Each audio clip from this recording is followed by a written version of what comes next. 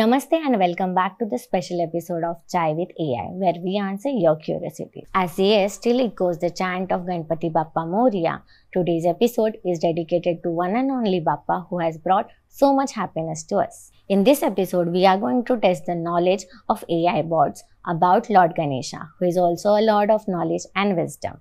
तो अब बुलाते हैं हमारे one of the smartest AI bot, Mr. ChatGPT. Welcome to the show, Mr. ChatGPT. We are thrilled to have you here on the stage during the Bappa's time. Thank you for the warm welcome. I am here to provide information and engage in meaningful conversations. Feel free to ask any questions or share your thoughts, and I'll do my best to assist you. Ganpati Bappa Morya. चलो फिर इसी के साथ श्री गणेशा करते हैं हमारे interview का.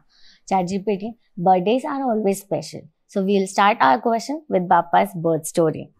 Do you know how Lord Ganesha was born?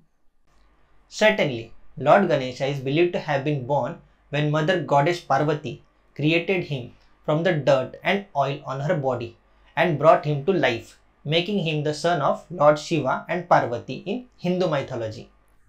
Oh, that's beautiful story, and look how our Bappa looks beautiful. But I always wonder what happened to his tusk. His broken tusk.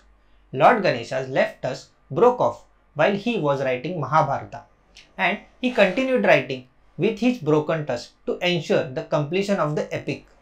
Remarkable tale. Why is that a popular saying that we should avoid seeing the moon on Ganesh Chaturthi? Indeed, it is. Not looking at the moon on Ganesh Chaturthi is a traditional practice rooted in mythology. It is believed that the moon once laughed at Lord Ganesha, which led to a curse associating moon gazing with false accusations and inauspicious on that day. Fascinating. We should avoid watching moon these days.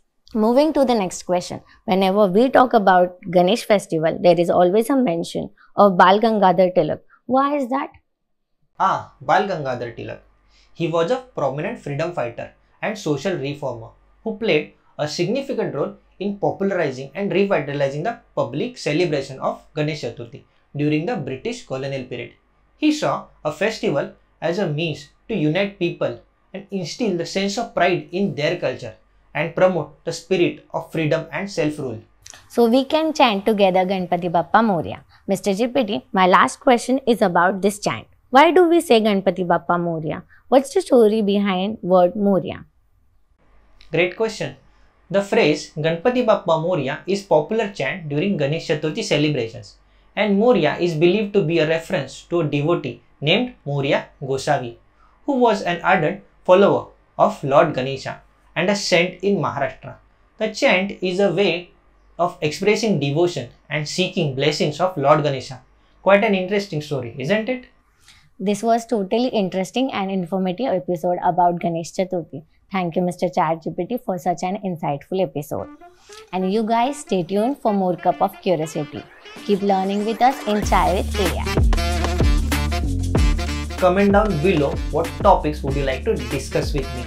For more, make sure to subscribe to our channel. Do like, comment and share our videos.